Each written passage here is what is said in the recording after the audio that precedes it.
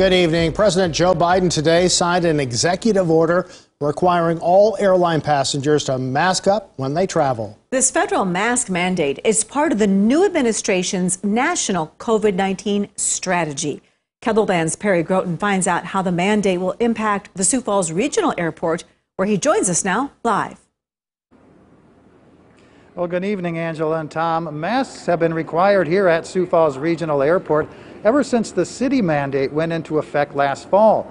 Now, the airport director says this new federal mandate will ensure that all airports across the country are playing by the same rules when it comes to the wearing of masks.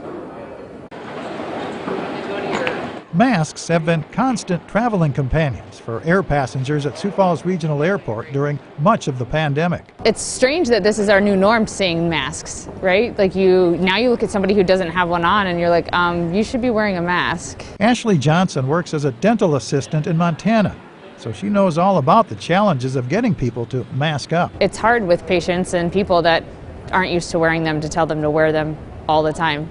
Put them back up over your nose and wear them the right way. But Johnson finds herself torn when it comes to the federal government requiring masks for air travelers. For the medical side, I totally get it. I understand it. But I also, for my personal beliefs, I believe like I should be the one that keeps my health and my safety in my own hands.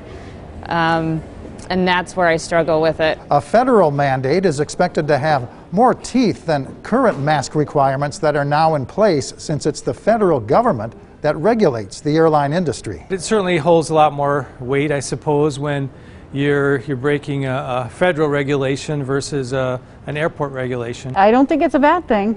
I mean, I think everybody needs to be safe. Everybody needs to be responsible.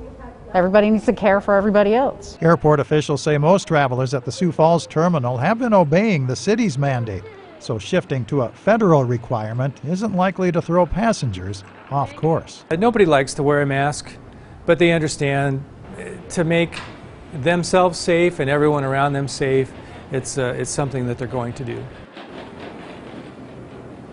Now, this federal mandate will be in effect for 100 days and does not include just only air travel, but other forms of transportation as well, including trains, buses, and ships. Reporting live from Sioux Falls Regional Airport, I'm Perry Groten, KELOLAND News.